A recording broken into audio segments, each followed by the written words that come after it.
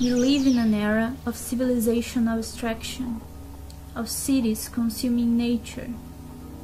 The collapse of the Global South is also the collapse of Mother Earth. We live a spiritual crisis, a consciousness crisis. The global leadership collapses, and even as decay happens, new shots arise. New plants are growing. At the intersection of technology and regeneration, using the colonizers' language and platforms to decolonize the future.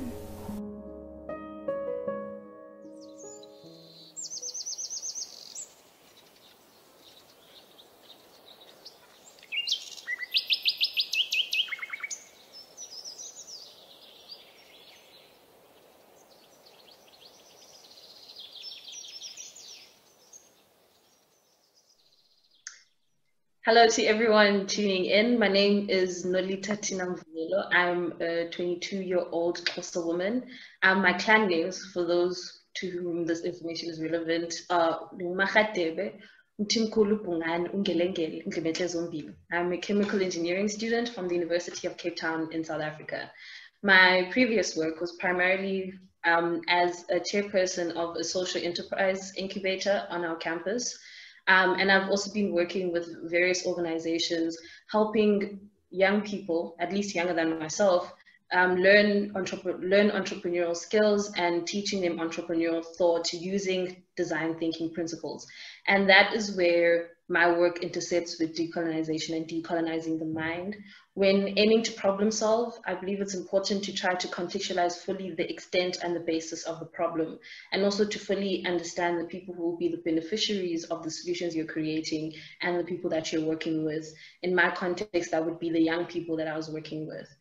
Decolonization to me is an active part of innovation and entrepreneurial thought. So I'm hoping that through a discussion like the discussion we'll be having today, we can work to further understand how to link practical action with how we see our societies and how we wish our societies to be. But for now, I'll leave it on to Aude to introduce herself. Thanks, Nolita. Hi everyone, my name is Aude Chesnais, and I'm a French woman from Brittany, France. So Brittany is one of the 6 Celtic nations for people who are not familiar with the geography, but I'm also a white woman who works in the field of indigenous food sovereignty, and I've been working in the United States for the past 10 years. I kind of define myself as a political ecologist, also, although that's very controversial in many ways. Not per se an academic, although because I prefer applied research and because that's kind of where I decided to head. But most of my work is focused on how to support indigenous innovation at the grassroots level. And now I'm moving more towards supports in the background with applied research and data. And so I'm working for this nonprofit called Village Earth. And what we do is we provide support to indigenous land rights in the United States by uncovering the American apartheid in terms of agriculture and land rights, and the historical patterns of land oppressions. And we're uncovering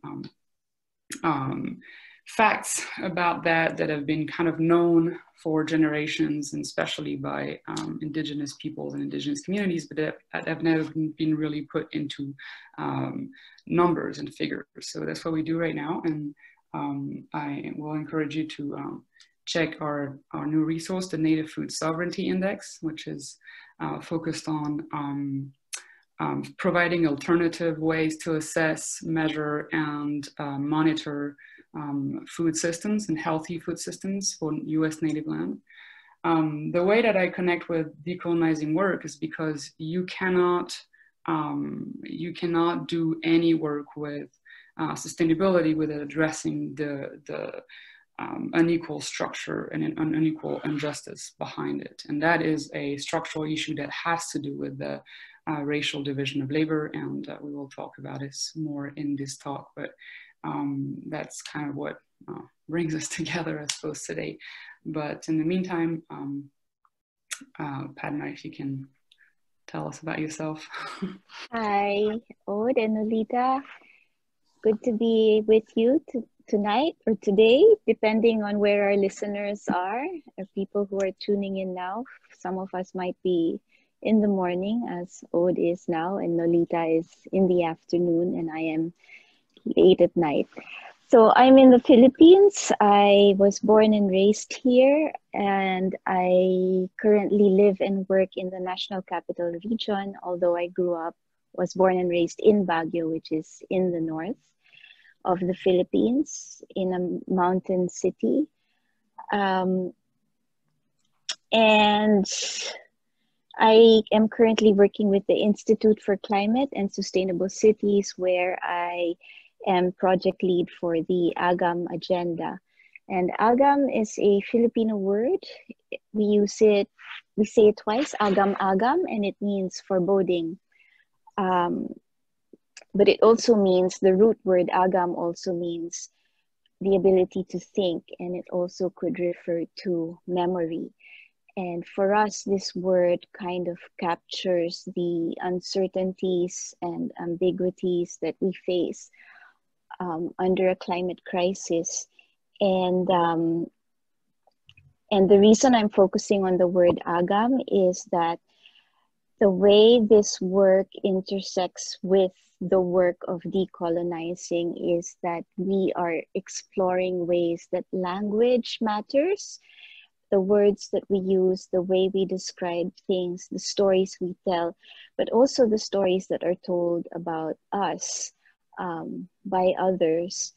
And just to illustrate, a very simple illustration of how our minds are decolonized by literature, are colonized first by literature, is a few years ago, I also run a bookshop, an independent bookshop with my sister and a team of strong young women in Baguio City, and we ran a young people's writing workshop, and it was disturbing because in their short stories, the young Filipino writers wrote about characters with blonde hair and blue eyes who lived in countries that had snow and autumn, and we don't have that here. And I started to feel the importance of having stories in which we could recognize ourselves, and stories which would encourage young people to write about our realities rather than feeling like they had to write about something that's foreign to them in order for their writing to matter or for their stories to be good. So that's a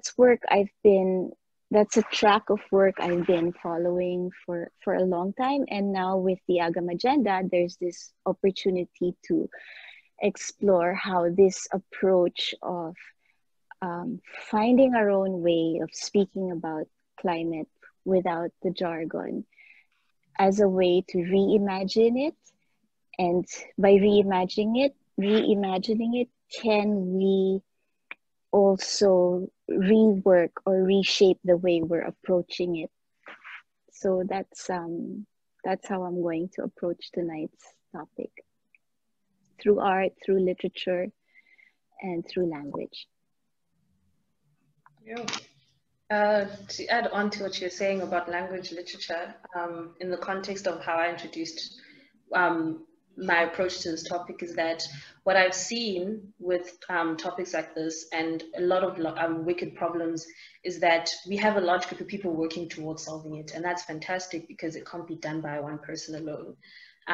But I commonly see three categories of people who are looking at different types of problems, whether it be climate change or discussing climate change in the context of decolonization. The first would be people like yourself, Padma, who are working to craft the language that will and free us from our colonial thought, especially in prioritizing how to increase human dignity in the context of where we are and where we need to be.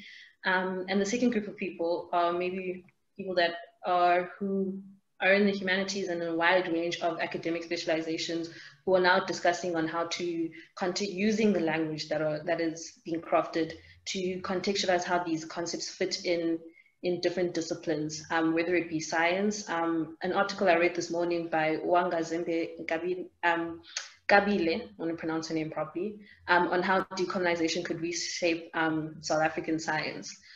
I think for me, and perhaps for me in the context of being a person who is things, is what I'm yet to see is a lot more action from the third type of person who wants to see how the work of these two groups of people that are proceeding can be translated to measurable impact. And I'd love to hear from my fellow panelists, especially you, Aude, on where you see this translation to practical action is. Is it in policy making? What exactly is the missing key? Yeah. Thanks, Nolita. That's a great and very complex question. But yeah, I mean, I think that's really speaking about and kind of revealing that separation that we are seeing and that missing link that we are seeing between climate change and climate change struggles and ecological discussions and narrative and decolonization and decolonial work. The reason why that is, I think it's inherent to the way that the global political economy is actually built. And so basically we can see that divide, which a lot of authors are talking about and have been talking about for a very long time, but somehow as a double fracture or a separation where you basically have a movement of decolonial thinking and decolonial thought that's led by people who have been colonized, who are coming from colonized communities, and that is exclusively considered by the mainstream as an identity struggle, right? As a struggle that's about regaining rights, that's about social justice, that's about racial justice, that's about establishing a just world for all, right? But in the social realm and cultural realm, rather than anything else. And so that is kind of an attempt from the Western side, from the mainstream scientific establishment to kind of play down that struggle as being just a struggle about identity, right? And it's also hard, I think, for people in that space, especially for people from colonized community, to focus on other struggles because they're also facing very dire needs, right? In terms of, we're talking about urgent matters. We're talking about matters of life and death for a lot of folks. So that also kind of restrains that narrative, that discussion about decolonization around these identity struggles. And then on the other hand, we have climate change and the ecological narrative that's mainly dominated by whites in the field and also in the way that policy is made in the higher decision-making entities, and the way that discourse is controlled is basically by keeping it about anything else but climate change in itself, and how it might tie potentially to capitalism and to the way that we organize a system, but not make it anything about the way that we build a system as an unequal racial division of labor to begin with. And so it basically it makes it apolitical in a way. It deletes its historical structure, its racial structure. And it's very problematic because it creates that division between these two narratives that are in fact highly connected. And the way that they connect is seen every day. We can see that in movements such as the environmental justice movements, which is not just talking about how people of color in colonized communities are disproportionately affected by climate change.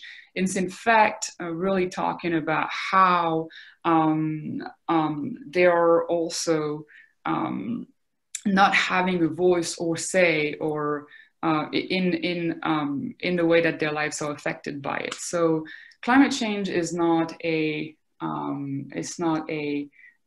human catastrophe. It's a white Western capitalist catastrophe. And so this is kind of going back to what you ladies were talking about, words. But the way that we frame it is very important. And right now, climate change is defined as a pattern of the Anthropocene. Even that word is very loaded. And the way that it's kind of erased from the debate is that the Anthropocene is basically claiming, well, we're all in this together, you know, our impact is the same, this is a human problem, right? We're all in it, we're all responsible. It doesn't matter that it's just a small part of the world making decision for all of us. In this regard, it's still a global human problem, when in fact, even just talking about the Anthropocene is erroneous in that sense, because this is not an Anthropocene. It's well, you know, we can talk about what these words are and how we can translate it. Some people like Jason Moore, for instance, are talking about the Capitalocene, right? Pointing out that in fact it's the coming about of a particular system, the capitalist global economy, that brought about climate change. So it's already kind of shifting responsibilities for it towards the capitalist and the core, the rich nations, or the global north, or however you want to call it. But I don't think that's enough of an emphasis, because capitalism is still, Capitalocene is still defining a system that's about the organization of global political, global economy, not really about its unequal racial roots. And so this is where I think decolonizing work is essential, because it's enabling us to make these links visible and actually dive deeper than the capitalist structure as the root of inequality, and actually look not just as it historical roots in the racist superstructure, but also how it plays out today. I mean, it's not just that indigenous people, for instance, are disproportionately affected by climate change. They're also the safekeepers of biodiversity. So not only are they disproportionately affected by it and have no visibility and almost quasi no voice in the global decision making, or the way that the SDGs are defined and all of that, but they're also protecting 80% of the biodiversity. Although indigenous territories is actually only 24% of the world's land. So there's this really interesting invisibilization that occurs with that separation between colonization and climate change that really needs to be addressed today. And so I was wondering in that regard, and I will leave it to Nolita to talk to us more about how does that division or separation play out in the real world, and how do you think the rich nations are addressing that problem, or not? So the perspective, what I see is that we're looking at an issue that took centuries to entrench. Both, as you said, from the Capitalocene and how the structure of globalization and capital and everything that involves that, as well as the structure around the globalization of human identity. It took centuries to entrench. It took time and effort and continuous oppression to entrench these systems that we're in. And it has resulted in a myriad of problems, but also problems that include this climate crisis that we're facing, as you said, and the unequal distribution of the impacts of this climate crisis. I think we're trying to deconstruct, the word decolonization. We're trying to break down systems while we're trying to restructure. And we're trying to do it in a lifespan that's supposed to be approximately less than a generation, because it is, at the end of the day, the climate emergency is the climate emergency in conjunction with all of the problems that we're currently facing. I think the drivers of international correspondence, and I'll call them that, I won't go specific to who's who, I think that they're showing an understanding that there's an urgency, but I think frankly they're treating it a little bit as if it's a group assignment. When, as I said previously, it took centuries of work by a pretty specific group of people to get us to this position that we're in.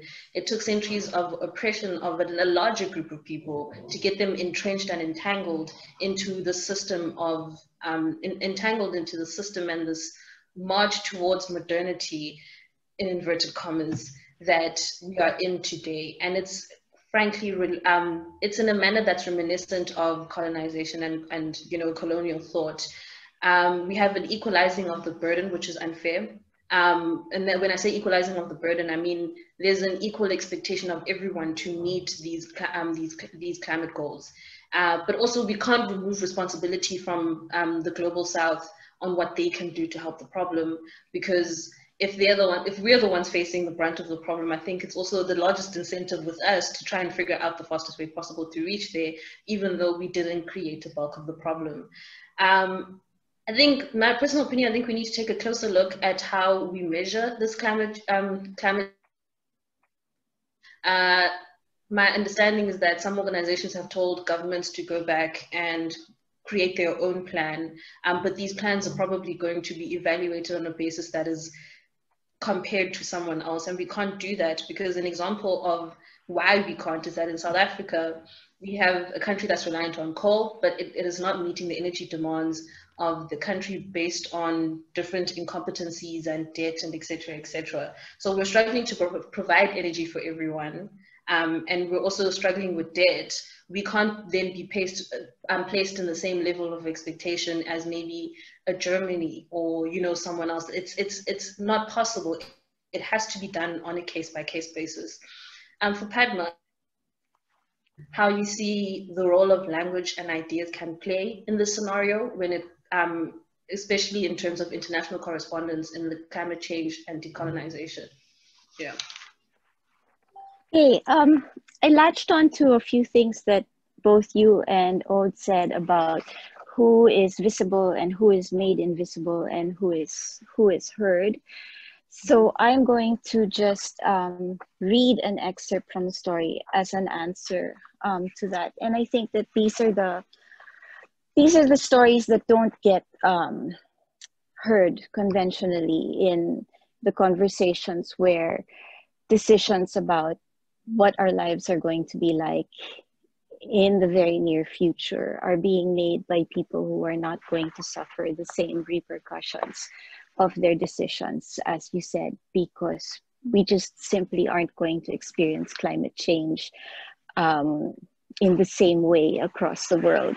And we know who is going to suffer more than others in this situation. So I'm reading from this book. It's Agam, Filipino Narratives on Uncertainty and Climate Change, and it was published for the Institute of Climate and Sustainable Cities. And just to say quickly that the Agam agenda is one thing that the Institute is doing, and we are a Philippine-founded and Philippine-based NGO that interacts at the international policy level. So working very hard also to make vulnerable countries and vulnerable voices heard in those high-level discussions on things like climate finance, climate policy, and renewable energy. And some of my colleagues have been doing this work for decades. And after a while, the statistics and the figures just became almost mind-numbing because everybody knows them and everybody says them over and over. And there was this strong sense that we need another way to speak of this and to make visible what's invisible. And this is a beautiful story. I won't read the whole thing because you both have a lot more to say, and we don't have all night for this. So in this story, it's called 10 Fingers, and it's by Merlinda Bobis, and it's originally written in Bicol, which is a Philippine language spoken in southern Luzon. And the narrator is a young Filipina who's leaving to go to the US to do her PhD, and she's bidding goodbye to her parents, who are farmers in Bicol. And her father jokes about her being a doctor and coming back to fix him. And she says, not that kind of doctor. And he says, I know, but you know me, I'm just a farmer. Anyway, so she's in the US studying when a storm hits her home in Bicol, and there's devastation and so many people have died. And the story takes place, she's in the airport waiting to board an airplane. And she says, I wish to pass his face around to all the passengers lining up towards the plane. Please see what can't be seen. 10 fingers strong in the mud, on the plow and the buffalo, on the rice grains, on his knees that always ache at night. Please see what is invisible. Behind that window in the photo, my mother making me a sandwich so I don't get hungry on this trip. Special corned beef, she said, from the new grocery a little farther up. But the sandwich is taking forever to hold back the only child's departure, to hold back the tears. 10 fingers of my mother, 10 fingers of my father. Please see the invisible. The many times in a year of fixing the roof wrenched away by the many storms. The many times of evacuating because of the flood. The many times of scavenging for rotting rice. The other day, the wind, the rain wrenched a multitude of houses from the earth. Superstorm I saw on my computer when I was finishing my conference paper. But no one saw in the library how my heart was wrenched out of my chest. So now I'm at the LA airport, going home to what I don't know, to what I can't see in the news, our house, our farm, my mother, my father. I can't see them or the impending landfall in my chest. But I see you gasping at this tragedy on TV, on your laptops and iPhones as we wait to take off. Please, I beg you, look closer. It is my father, my mother, and all of 20 fingers holding back this storm. So that's the story 10 Fingers by Merlinda Bobis, which she translated from Bicol to English. And I think what stories like this do is they remind us of the human, the very human experience and pain and impact of the climate crisis, which often gets left out. I mean, we talk about the suffering and we talk about the impact, but we often forget the humanity. And so this book and the next one that we're coming out with, which is an international anthology written in the same manner, when writers were invited to contribute to this, we were asked not to use the jargon that's commonly used to talk about climate change, in order to steer the stories or poems or essays even towards a more human and more relatable conversation and exchange of stories. And because most people don't recognize themselves in the jargon, right? Or in the statistics, even if those statistics are about us, the rising sea levels, the salination of fresh water sources, the droughts that are making it so difficult to grow food, and the unpredictable weather, too much rain pouring in a day when it usually pours over a period of a month, over several days, rather than just one day where you get 1 month's worth of rain. And people it's very strange to be in the field with local people and to hear scientists and politicians telling them this happened to you because of climate change. It's almost as though climate change makes it excusable that that's happening.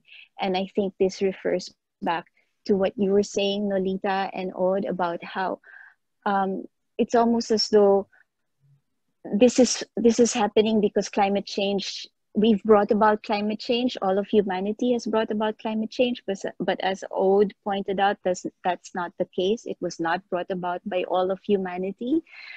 It was brought about by a small percentage of the world's industries and governments. And so what I'm driving at here is that these kinds of stories speak to those that are not part of the big debates or part of the policy negotiations, but who have as much of a stake in those decisions being made and in the actions being taken as the people who are actually there.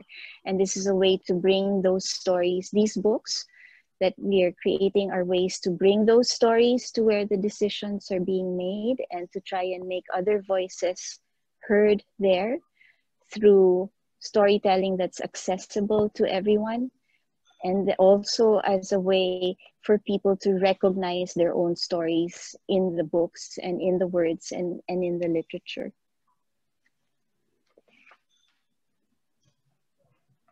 Yeah, thank you for sharing that excerpt. I think when it comes to making, as you said, making visible what is invisible, I think part of the language that maybe as an engineering student that I am learning to have is how to use these numbers and these things that we're learning to make more visible the invisible, sort of treating it like a, I know this is a weird thing to say, but treating it like it's poetry, it's a language, because I think to a certain extent, a lot of us are working to do good, and we're working to do good, and so we need to be able to properly communicate and to, as you said, to not just say it's because of climate change, but to actually, to those of us who have it within us to be able to understand the numbers and contextualize things in terms of numbers, we need to be able to then turn around and communicate to someone that it's not only because of climate change. Your story is because the context of the problem you're facing has a whole story behind it, and this is how I contextualize it. And I think a key skill that I've been trying to lobby a lot of my lecturers is that we need to be able to teach our students to speak this language, not only to say this activity can create or optimize or etc., but to say the context of the problem was this, and using empathy, we have now worked towards making the invisible a lot more visible. An example of this is that right now, well, after I finish the project I'm doing now in school project, is that we're going to be working on our final honors thesis, and what we chose was the topic to show the invisible trade-offs between water, energy, and food in communities where there was previously a mine. There's a lot of mining that happened in South Africa. I think one of the main reasons why the colonizers came to South Africa was the fact that it's halfway between Europe and India, but also by sea, but also because there was a wealth of diamonds here. So there's a mining industry. Mines come and they leave. And so there are communities that form around this, and there are stories that are created. There is an entire context behind fatherlessness and a lot of things that happened in this country just in the context of mining. So what we're trying to look at is, because South Africa has created a law where mines are now expected to have some efforts to address the problems that they've created by being there. The rate at which this law is implemented is something I'm not necessarily 100% familiar with yet, but what we're looking at now is trying to work with different types of tools to show the story of, if you make a certain intervention in terms of trying to address water, this is what happens to the energy, this is what happens to the food. If you're creating an intervention in terms of the damage you've done to the ecological environment, this is the story of what the energy is going to look like, this is the story of what everything is going to look like. And so that resonated with me, because I think the language of how I think we're living in a world where everyone has so much information in their heads. We all understand a lot of things, but the people we're trying to communicate to, not the people who are making the decisions, but also the people who are affected by the decisions, are being told two completely different stories about it. When if the solution makers understood how to communicate it, we'd be in a completely different scenario. So this makes me pose a question to you, or to someone who works, is you said you work with land rights, is how does language fit in the work that you do? Yeah. I think it's a great question, Nolita. Thank you for that. And I think that taking language broader than just about, words making, and of course words making are important, and also redefining ontologies. And I think this is where the stake really here is to create a space that's a different type of space where knowledge is generated and created in different ways, which obviously already exists in indigenous context and pretty much any other context in the world and in every single community, but is being completely co-opted by the pressure that we have to conform to Western, somewhat capitalist ontology. I say somewhat because it depends on where you are, obviously, in which industry and whatnot, but still very much that coercion. And so any other type of language or knowledge is systematically dismissed or accepted, but just as peripheral, right? As being just, okay, well, that's nice, that's cute, but not really used to inform decision-making. And this is really where there is a crucial need, but also a crucial opportunity right now. I feel a momentum, especially in indigenous communities in the United States, but pretty much in every community, because the West is not prepared to face what's coming. And obviously, in that midst of confusion, there can also be a lot of opportunities and creativity. I'm thinking about U.S. native lands because here we are on a land that's been stolen, right? But where there are territories that are legally sovereign, and there are legally, treaties of international right, international law. And so there's a lot of opportunities for change and for creating a narrative that's different. And obviously, indigenous communities know that, but also have to fight, being submitted to a lot of the federal laws as well.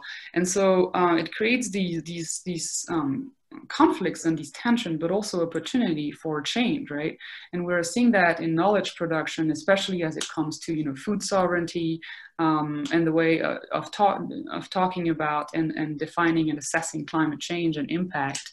There's a lot of creativity happening right now on indigenous land, and as I see it here happening on U.S. native land, at the grassroots level. There's a lot of amazing indigenous scholarly work. And a lot of practitioners very involved in creating and co-creating alternative knowledge that fits in both worlds somehow, that can be understood. It's kind of a translation work that's happening too, where I like to refer of it as trying to fit squares into circles when it comes to interpreting and transferring, for instance, scientific data about climate change. How does that come about? How do you use it for assessment and evaluation, but also in ways that communities can understand? But also the opposite is true of where and how can indigenous knowledge be heard in mainstream scientific environments. And I think that really this work is happening. This is what we've tried to do with the Native Food Sovereignty Index and the Native Land Information System, where we're really trying to create dissident knowledge and use data set that are available. So within those constraints, to really try to create usable information, but also how do we reconceptualize data from that decolonial perspective, so that it actually is able to talk about climate change in these different ways, and these ways that are more appropriate for a lot of people, including indigenous communities. So I think that's just a very important debate that's open for discussion, and everybody has a role to play in this.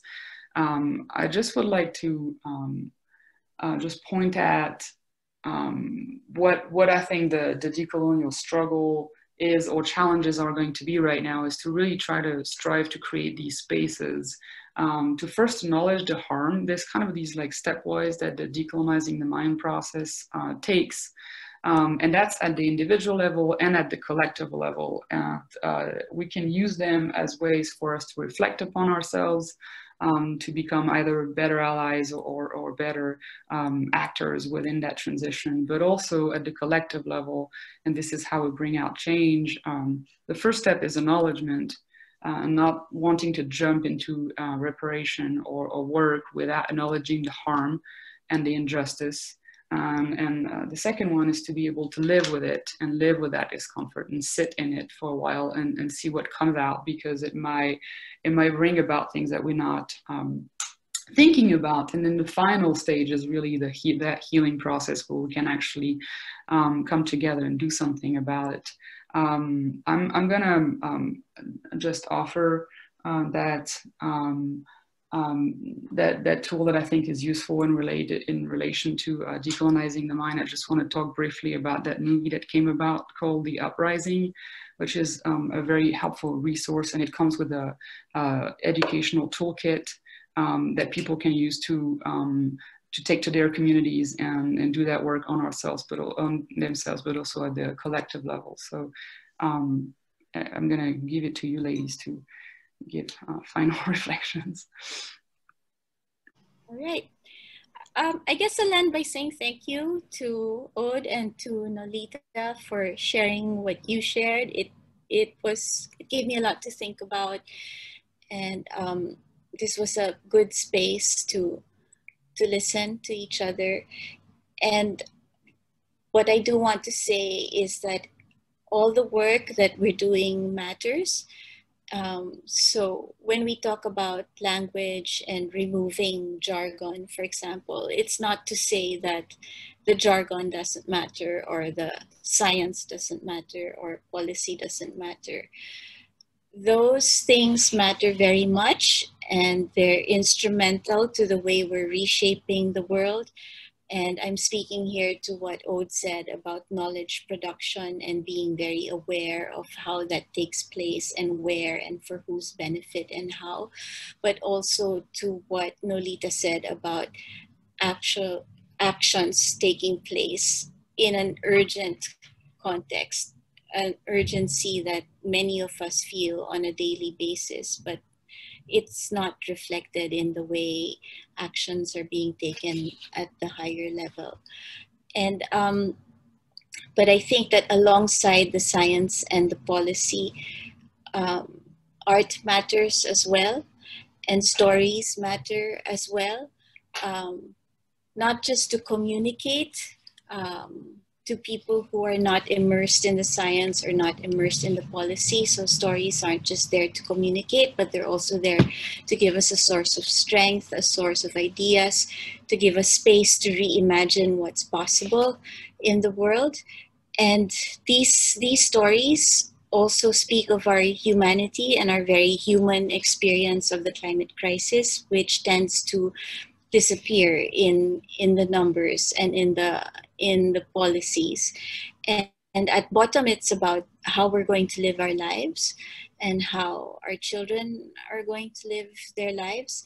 It's about our people seeing themselves in the stories being told, but it's also about challenging and inviting artists and writers to channel their creativity towards making it possible for us to reimagine the world under the climate crisis and to work as allies and to do this work of decolonization as well in our own creative spheres. That's it.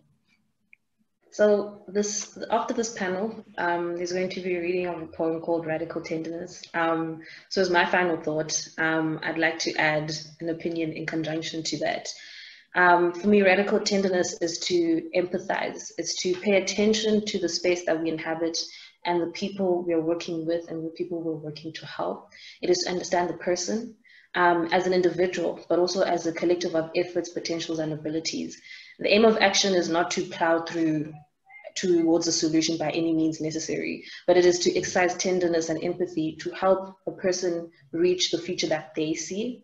And so to those like myself who are obsessed with action and we need to learn how to contextualize our entanglement with the colonial and societal factors that exist. As the poem is going to say, is that you need to feel your entanglement with everything, including the ugly, the broken, and the fucked up. So that when we as engineers and we as creatives, when we do what we do and we simplify wicked problems by using assumptions, we need to understand the burden of what that assumption is. We cannot carry on with this obsession with perfection that the Western chokehold of modernity has held on to us, but we need to adapt a policy of the fact that we will do what is best for us and our holistic existence. And with that said, that is my final thought.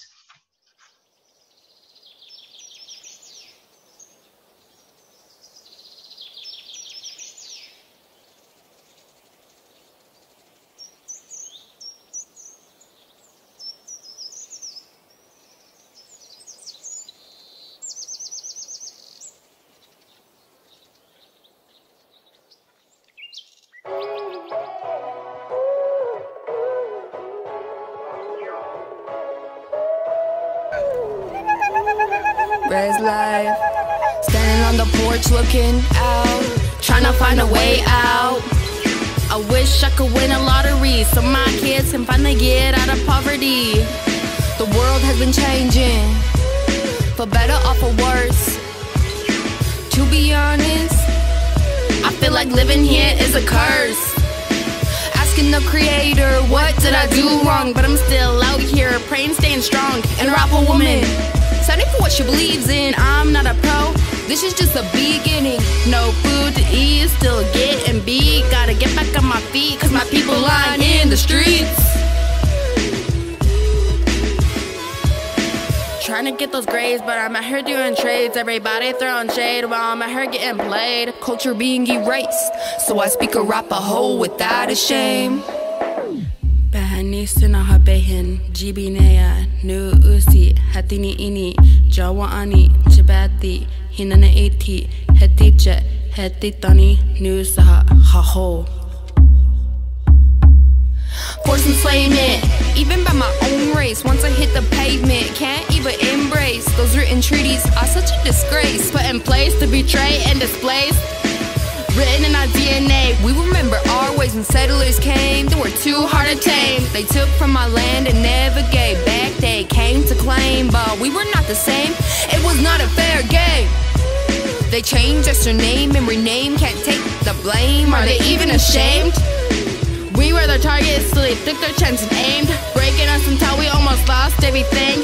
Raping all women to produce offsprings, killing off a buffalo to near extinction. They had the ammo, so they made it a mission. Promised to supply us food, but now we conclude that we're just being screwed.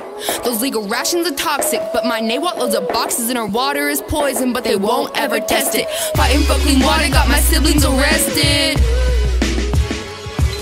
We've been through so much, but you just exclude. They look the other way now so they don't intrude. Back in the day, they stole our kids away and beat them till they prayed like the nuns. They took so much away that we became numb. The pain we still feel, so we take another pill. We are still trying to heal while they pass another bill to conceal and kill, giving us the blame for scalping cause they were ashamed for helping. We thought they were trying to bust be at ease. Here they were just spreading their destructive disease, strategically trying to make us disappear. It's a good thing that we're still here. Standing on the porch looking out, trying to find a way out, trying to find a way out.